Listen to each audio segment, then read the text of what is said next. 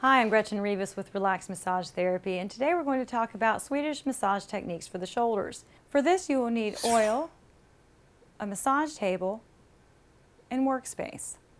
Whenever you're working on somebody, oftentimes more than anything else, shoulders are where people have problems. It's where they store a lot of stress and a lot of tension, and a lot of their aches and pains. People carry the world on their shoulders, as the saying goes. So you always want to warm up the tissue when you're working on somebody.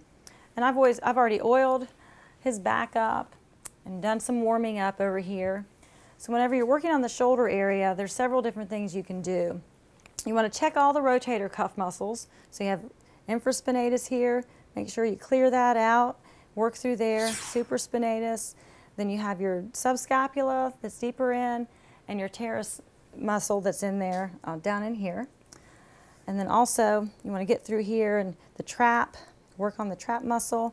And remember, your lat comes up here and attaches up through here too, so you can get in here and work this area through here to open that up. If they have a lot of issues going on in the rhomboids, you can put an arm up here if it's not too painful for them.